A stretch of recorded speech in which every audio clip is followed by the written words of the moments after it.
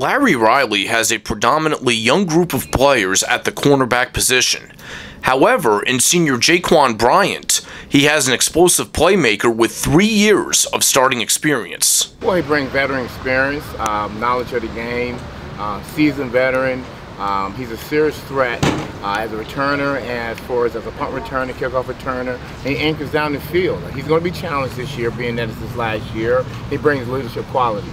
Outside of Bryant, just 2 Red Foxes have seen game action at cornerback, junior Ched Dubiel and sophomore Jack Marston. Chad seen very little time on the field. He only got 1 play. Jack Marston seen 3 games in the game, playing time. They're showing both great progression in their area. Hopefully they can contribute to the program as the season goes on. The Red Foxes' freshman class at corner includes a pair of converted outside linebackers in Craig Thompson and Alex Speece. It'll take them a good year to adjust to this level of play. They're showing great progress. They're consistent on what they're doing, and they're working very hard every day. Craig is taking on a leadership role. Alex is making that transition himself slowly, but he had a pretty decent day today. Coach Riley is also impressed with the athleticism of freshmen Ryan Rumis and Vinny Fruscietto.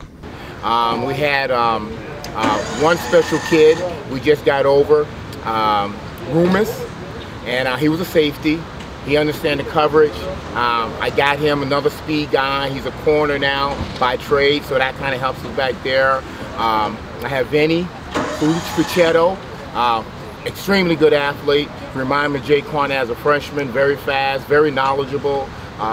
He shows you. I think I'm gonna call him Show Me. He doesn't say a lot.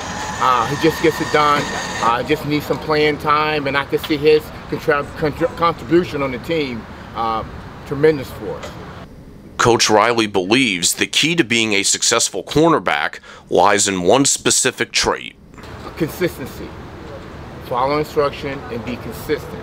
Alignment staying key and responsibility. We talk about that daily and work very hard at your craft and try to master it and contribute to the Marist College football program.